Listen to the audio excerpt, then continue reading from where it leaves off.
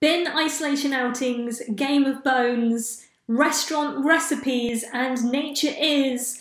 It's Trendz. I hope you've had a fantastic week. I feel like now that we've been in lockdown for a few weeks now, the delirium is really starting to set in. And not only is it me in the studio, but Betty is currently underneath my legs. So if you hear any weird noises, it's probably Betty. But she wants to be part of the podcast. She's coming closer every week, so maybe one time we'll have to. She's quite big. She's a British bulldog, so she's quite heavy. We'll have to drag her actually on here. But right now she's right by my feet, right there.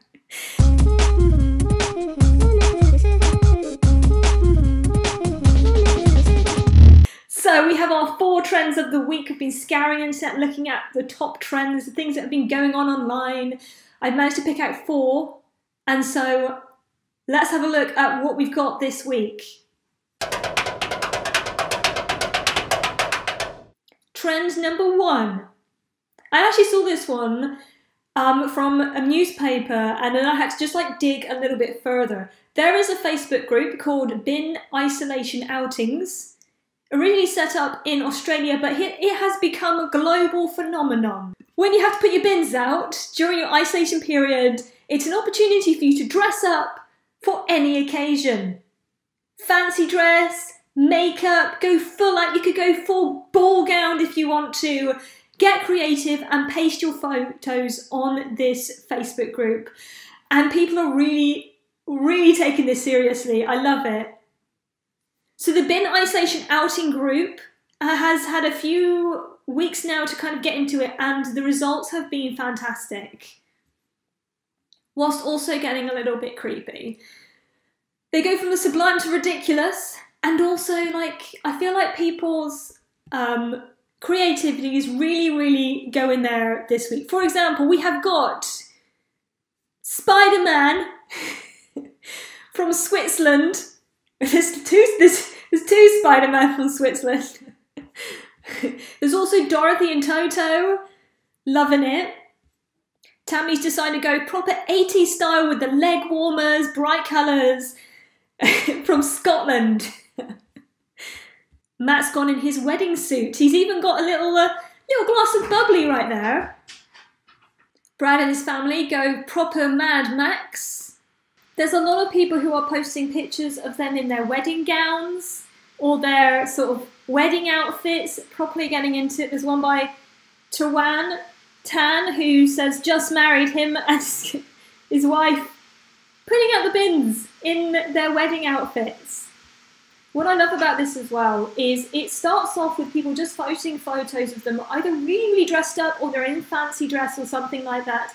And then I've noticed over the last week of observing this group that the entries are getting more and more out there.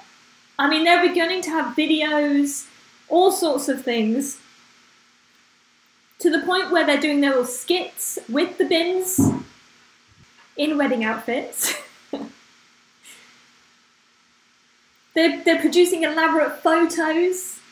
One of my favourites is by Kathleen, and she does a photo of herself in her swimming pool, as well as 2 bins enjoying the swimming pool. There's one bin that looks like it's on a sun lounger with a nice cool drink and some flippers, and the other bin is lounging on sort of, it could be a blow-up thing that you put on in a pool, lying on it in the pool. I mean, it's almost like these bins have now got a character of their own. There's another fantastic one by Daniel Ross, where he does a little video of him and a little bin properly doing the Dirty Dancing video. He's kind of recreated the Dirty Dancing video with a bin. He's got Baby's face from Dirty Dancing stuck to the bin lid, and she's even got a little pink dress on. So he's really gone for it. I'm loving the dedication that people are going to with this in lockdown. I think it's fantastic. One question I do have, and that always amazes me, is it just leaves me wondering, do you think people specifically order things online so they can recreate videos? Or do people just magically have all of the materials and all the things they need to make these photos at home. The costumes and stuff are amazing.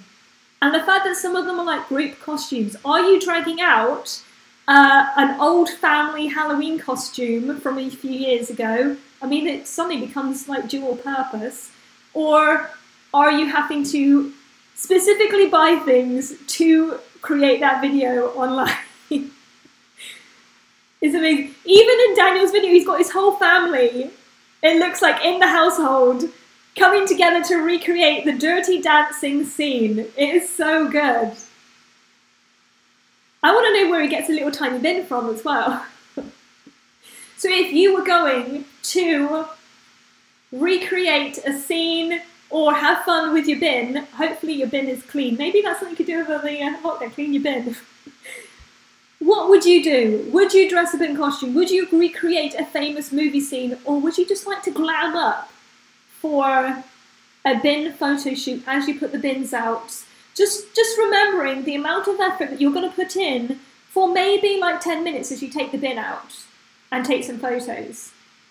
Or you want to go the extra mile and actually do a whole bin video. Suddenly, during lockdown, we're getting very excited over bins. Trend number 2 comes in the form of a new sport that we are calling Game of Bones online. Andrew Cotter shared a video of what looks like his 2 dogs playing a very, very tense game. When you first watch the video, it's very slow. You just think you're watching 2 dogs interaction. They're just lying on the floor. There's a what looks like a black Labrador and a golden Labrador. The black one has a toy that is an orange toy that it's kind of teething and chewing on, and the golden one's looking very longingly at this toy. And you kind of think, oh, that's cute, he's sharing a video of his 2 dogs. But what you don't realise as you start to watch this video, nearing the end, that this toy is going to get intercepted. The black dog is going to drop it, and the golden one is going to swoop in very quickly and very cleanly as well, grab the toy and start chewing it himself. Such a simple video, but it's really captured people's imaginations. I think with the loss of sport, this is what people have decided to start grasping as their alternative, and we're naming it Game of Bones. Apparently the 2 dogs are Olive and Mabel, and he's calling it a head-to-head final round of a thrilling and strategic championship. So basically you're just watching 2 dogs have a very, very intense contest on who can get hold of this toy. And what I love about it is the fact that you start off watching this video and you're like, what on earth am I watching? Like, this is just like at home moment of 2 dogs. One is chewing a toy, one is just watching very longingly at this toy. And it took me a while to kind of click on, oh wait, okay, this is like a sport.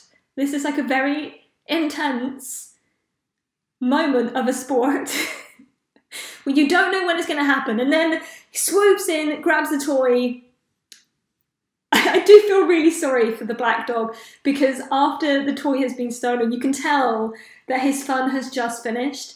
And the end shot is just him looking so longingly at the camera, just looking so just in despair of the fact that he's lost this toy. He knows he's lost. And you're there going, oh, no, I feel like I'm actually watching a sport.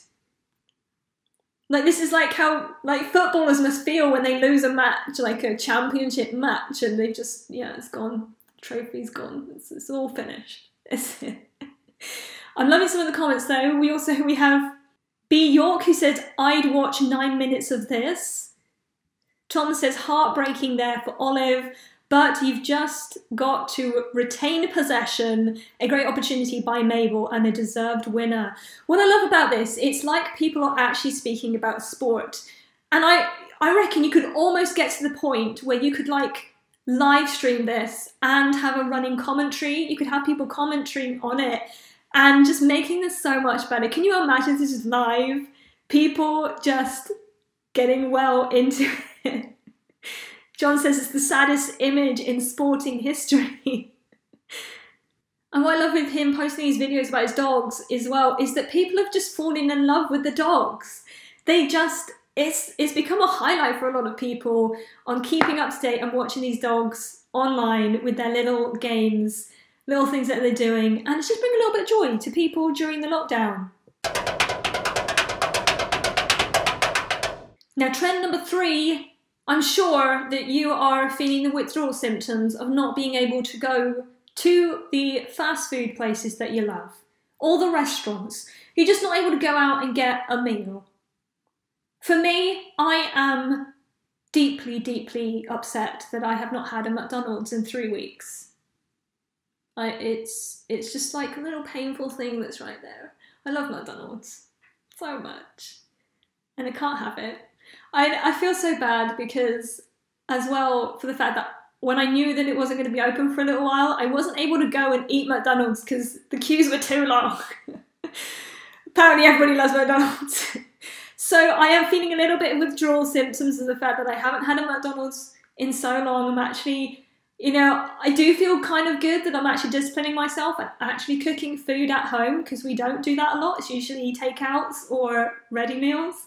So, you know what? I'm probably learning some good domestic skills whilst I'm in lockdown. One thing that I have discovered, though, is the fact that there are a number of fast food and restaurants, places that are now releasing recipes from their collection online. I've fallen in love just a little bit right here.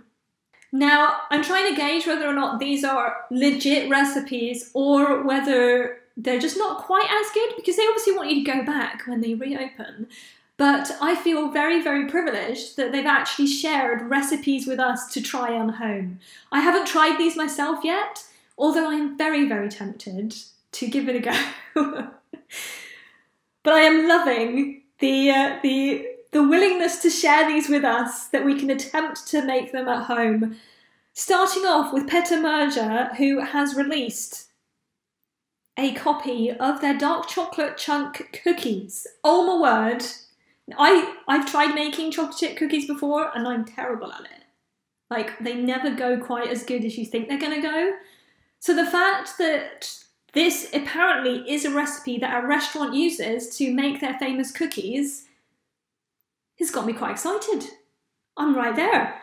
And the picture of these cookies looks amazing. So I'm there thinking, this is well worth a go, just depending on how easy they are to make. Apparently, the recipe is pretty good for a rookie cookie maker. So somebody like me, who is not that great at baking, this could be the recipe to start me off. Just got to go to the shops and get the ingredients. So next time I'm going to do my weekly shop, I'm going to be right there. Another one that has just made me so joyous is the fact that McDonald's has released a recipe for sausage and egg McMuffins. How close to the real McDonald's sausage and egg McMuffins, I don't know, but I am slightly excited about this one. And they make it sound so easy. It's 4 ingredients. You need to get English muffin, 75 grams of sausage meat that you need to flatten down into like a patty shape, season it with some salt and pepper, they say, some eggs, and they suggest that you pour them into a little like round metal ring that you can like do your eggs in, and some American cheese slices. 4 ingredients, sounds so simple. Is it as simple and good as they're saying it to be? There's only one way to find out, which I figure we're going to have to do. I think so. It's just got to be done. If you're feeling a little bit more adventurous, you could go for Wagamama's. They have released a recipe for their chicken katsu curry. Now, this does look a little bit more complicated, but it could be well worth it. I mean, we're now going Oriental. It's Japanese. We're having a little bit of Japanese right here. And I feel like if you can get this recipe down, this is like a good dinner party recipe, because it's a little bit more sophisticated. When your friends come over and be like, yeah, we're going to have Japanese tonight. It's right here. I mean, I am very tempted to try it, just hoping that I can get the recipe right. Or if you are in love with Greg's, they have also released a recipe of their sausage, bean and cheese melt. Sounding good. I do miss Where I work in the little town of Dorchester, there is a Greggs that recently opened, and it just like changed my eating habits because when I can't be bothered to make lunch, it's Greggs. I just got to choose between which slice I want to have. So the fact that they have shared how to make a sausage bean and cheese melt is very, very tempting. I'm waiting for them to put the recipe up for steak bake, and then, oh my word, gonna be right there. Not just that though, but even like sweet treats. What I wasn't expecting was Disney World. Apparently Disney parks have released the recipe for their churro tots. Now I love churros. Anytime that I go anywhere that are selling churros, I will get them with chocolate dip. Because it needs like sugar and cinnamon, chocolate dip. It's like my little treat. They're usually extortionately expensive, but I will treat myself. And that's what I tell myself why I bought them. But the fact that they've actually shown you how to make them, it's all a part of a video that they've done on like YouTube. And I'm like, oh my word, I could make churros at home. I don't know if that's a good idea, just for the fact that I don't know if I will be able to stop myself from eating all the churros. But churros at home is sounding very, very tempting. And I slightly just can't wait for the next lot of recipes to come out because we're only like 3 weeks in. Surely some other places are going to be sharing their recipes. Now, one place that has not shared their recipes, probably for good reason, is KFC. Let's be fair, there's one recipe that we all want. It's the secret herbs and spices. Isn't there like 13 of them? I feel like it's 13 herbs and spices, but I'm not sure. I feel like it's 13. So when you can't go and get KFC and you can't enjoy the special mixture of herbs and spices that they use to make the KFC, you've got to try and make do with what you can do at home. Now, instead of sharing with people a recipe for them to make, KFC have gone the complete opposite way, I would suggest. And they're critiquing people on their KFC concoctions. What really worries me is I feel like they're going a little bit on a power trip because they don't hold back. They're not holding back any punches. They are going to tell you straight up whether they think it's good or whether they think it's bad. And let's be fair, how easy is it to make KFC at home? Not that easy. I mean, to be fair, some people I think it's also down to like how you photograph it. For example, Matthew shared one of mash and gravy with a blob of barbecue sauce with his makeshift KFC. And this is what KFC wrote back. I wore my new Dr. Martens for the first time today to pop to the shop. That was less painful than looking at this. Wow, okay. Sorry, KFC. I didn't realise that they were this picky about how you make it.